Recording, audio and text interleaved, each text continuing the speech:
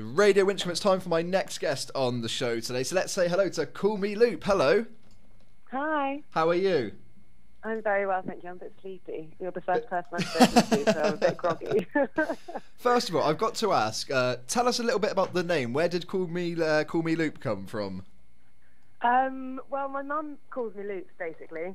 My name's Georgia. I know, she gets a shout out in interviews when people ask me about my name. She loves it. But my name's Georgia. She started calling me Georgie Lou, which became Loopy Lou somehow, and then that became Luke. So she's called me Luke for like years and years and years. So I was Luke I was just Luke until about a month or two ago.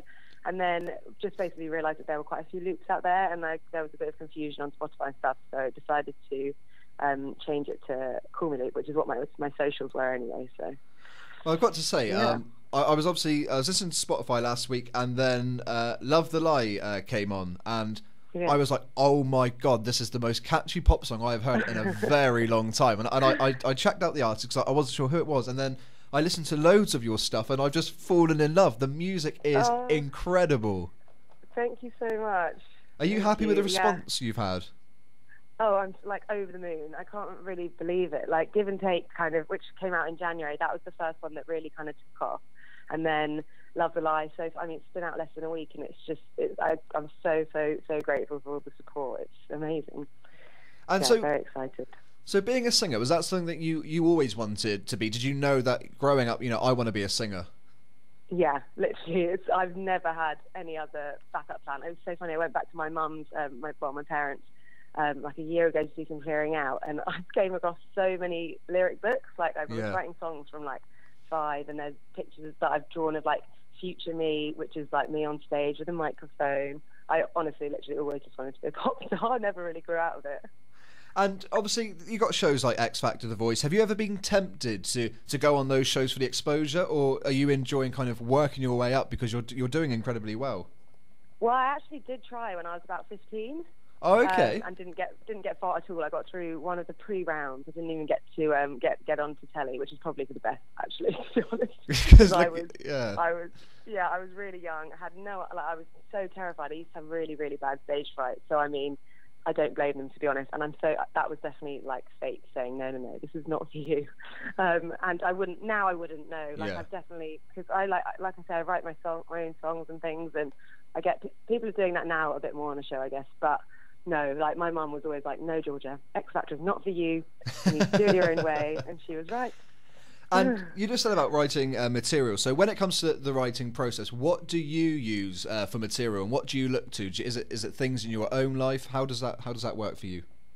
Oh yeah, 100%. Like I literally can't like write a song unless it's about me, basically. I mean, but occasionally, if I'm not. I mean, I would say it's so cheesy, but what's bad for your heart is good for your art, which is so true. Like I write the best songs when I'm hot. Oh, sorry, can I say that? When I'm angry, or sad, or like when I'm happy, the songs just don't really come. But yeah, no, I write about relationships, mostly about boys, as you can probably tell from my songs. And then also like family relationships, friends, professional relationships. I just find that's the easiest. That just comes most naturally for me. But yeah, my songs are usually pretty specific, and they're usually about boys, and I'll play them to my friends like when I've written them, when I've got a demo back, and they'll be like, no, you can't put this out. It's too obvious. So in regards to Love the Lie, is that part of an upcoming album?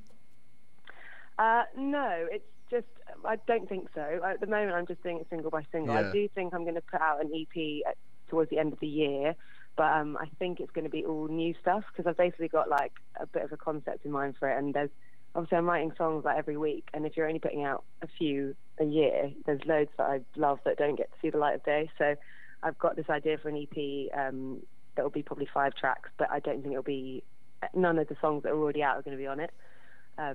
But I don't know, maybe next year when an album comes out, Love the Lie and Give and Take and stuff will be on it. We'll see, unless I write loads more better songs. So I've come up with a little game to get to know you better, and it's called In the Loop. So we're going to give you 2 options, and you have to give us what you prefer out of the 2 options. Okay. So the first one is Beyonce or Rihanna. Rihanna. I love Beyonce, but Rihanna. I thought you were going to say Beyonce. No, I'm such a Rihanna fan. X Factor or Strictly Come Dancing? Oh God, probably Strictly. It would have been X Factor at any time up until about the last 2 years, but now I've started watching Strictly. Cider or beer? Cider. I don't really like either, but fruity cider. Glamping or a posh hotel? Oh. So would you like camping, or you prefer, right, I want a nice hotel instead? Depends. Sometimes I want to get in the mix of it, but sometimes... You're lost on that one. Yeah, I don't know. Glamping. Mixture. Glamping. So, what else have we got for you now? Facebook or Twitter? Oh, Facebook probably, just because...